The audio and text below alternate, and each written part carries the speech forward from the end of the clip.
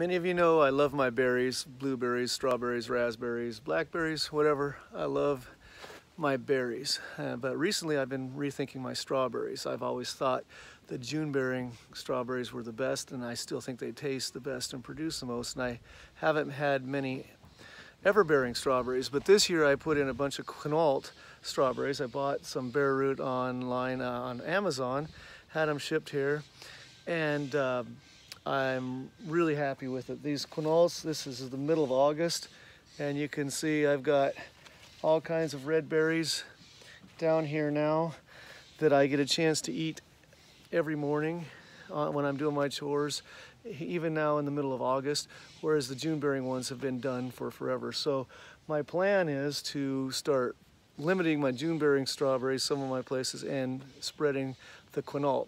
The problem with that is, up here you can see my June-bearing strawberries. They have runners everywhere, and I could start these and have strawberries covering an acre. Well, exaggerating, but I could have as much strawberries as I want.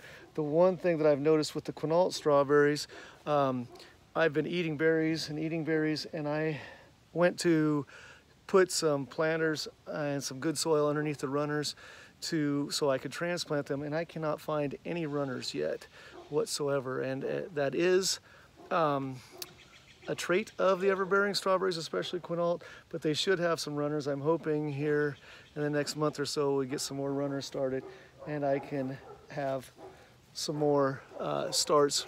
But I'm loving picking berries here in August. I've been picking them for months, and it's awesome. It's October 12th, getting really late in the year.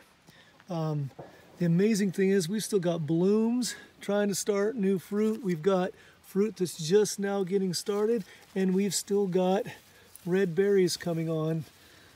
I'm still waiting for the runners to come out. This bush put off a runner, and I put a pot, and it's grown here and it's rooted there.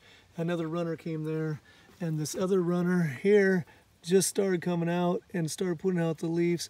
I've placed a little planting box pot underneath it. It's going to root in there, and then I can transplant it wherever I want next year. So I'm hoping to see some more runners before it gets too cold.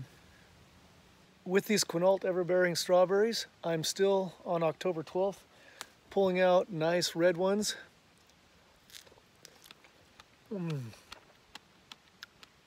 They're still tasty, but they're not as sweet as the ones that were coming out in September or August to early September.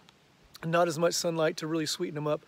Still good, but not quite the same as that summer sweet ones. To recap, I ordered the strawberries January 16th off of Amazon. This is the copy of the actual order.